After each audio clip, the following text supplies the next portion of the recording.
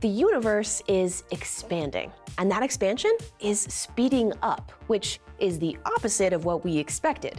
We haven't been able to figure out exactly why, but we have thought it might have something to do with dark energy. And a certain paradigm-shifting hypothesis may just resolve all of these uncertainties. And if it's true, that means gravity has mass. Okay, but let's back up. There are many weird and wonderful mysteries out there in space, but one of the most perplexing is the fact that the universe is expanding. We know this because we can see the Doppler effect in action when we observe distant galaxies.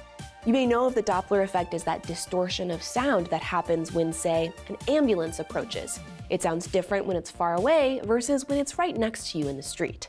That same thing happens with light waves, so we can tell where galaxies outside of our own are going and how fast. These observations fit within Einstein's theory of general relativity. In fact, the universe's expansion is one predicted outcome of his theory. But here's the catch. Accelerating expansion doesn't fit with our current theory of gravity. According to Einstein, the universe's expansion should actually be slowing down. There are lots of different ideas about what could be causing the inexplicable acceleration of this expansion, and one commonly suspected culprit is something called dark energy. And we're not entirely sure what that is either. But now we might finally have an explanation. A theory proposed by Professor Claudia de Rham at Imperial College London suggests something pretty radical: that gravity has mass. See, within the standard model, there are 4 fundamental forces that pretty much govern the way the universe works. 3 of those 4 forces have carrier particles that we can observe. The weak force has bosons, the strong force has gluons, and the electromagnetic force has photons. That 4th force is gravity, and hypothetically, its carrier particle would be called a graviton if we could find it, which we haven't yet. In Einstein's theory of general relativity, gravitons should be massless. But in de Rham's proposal, the graviton has mass. This would resolve our confusion about the universe's expansion. If gravitons have mass, then gravity as a force isn't as easily able to propagate over long distances.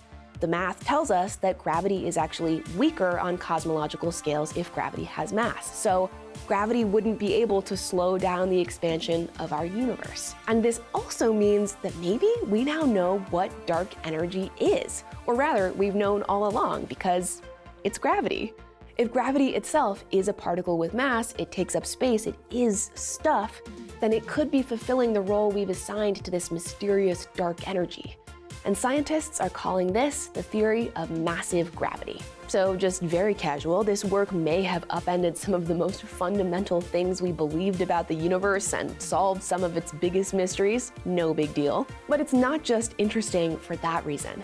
The idea was actually originally proposed in the 1930s, but de Rham and her co-authors reignited the debate around it in 2011 with a pretty controversial paper. There was a big backlash from others in the cosmology community who didn't believe that this could possibly be true. But in the almost 10 years since, the work has withstood the tests put to it. It's been steadily gaining credibility and sparking conversation about the nature of our universe more than ever before. The math checks out. But now we need to look for evidence we could observe and record that might empirically support this theory. Luckily, we live in an era where we can measure gravity, although indirectly, via gravitational waves with tools like LIGO.